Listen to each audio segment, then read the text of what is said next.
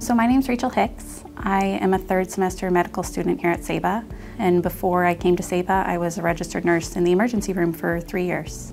I really enjoyed nursing. It was really rewarding. You get to have a really intimate relationship with your patients because you see them your whole shift. I was actually on my pre-grad rotation in the intensive care unit for nursing, and one of the specialists, a nephrologist, was consulting on my case, and he actually graduated from Saba. He really recommended Saba as a good school, and it kind of gave me hope that I could get back into Canada after medical school. That was really what I was going for. On Saba, I rented a 2-bedroom apartment simply because my landlord didn't have a 1-bedroom available, and I brought my cat, so she allowed pets.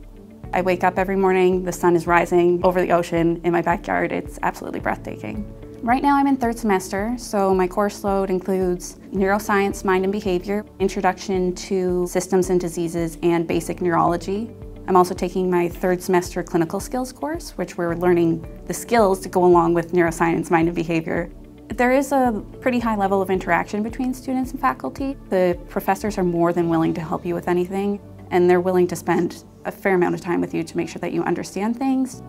You have to get used to just the type of life that you're going to live here. The internet describes Saba as the unspoiled queen, and that's really exactly what it is. Coming from Canada, I wouldn't have imagined anything like this.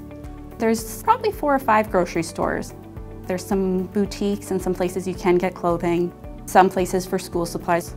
They have all the essentials. The restaurants here are fabulous. I go to a local restaurant called Tropics. I happen to enjoy seafood and they present it very well.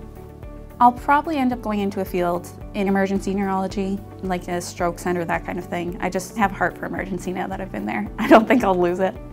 I think if you're considering pursuing medicine, it's a hard road, but the end result is rewarding. If you're considering Saba, I would say you should go for it. If this is what you want to do with your life and you want to become a physician, Saba is going to give you the opportunity to do that.